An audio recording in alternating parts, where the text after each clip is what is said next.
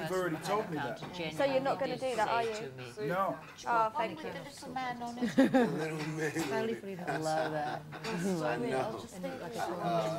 I heard them say that on Seinfeld one time. Did you?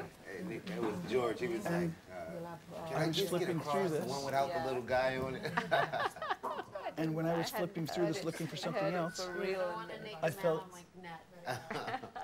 I'll just... Can you believe Stephen's kept his platin In my whole thing, in this hair? hear a little whisper in my ear. Just to think he didn't even want that. That's twice now. Wow. Now listen to me, that's twice. Every morning now, won't That's you? twice, because remember the first time, Yeah. we picked something and it said sovereign. Yeah. That's hot. 11/11.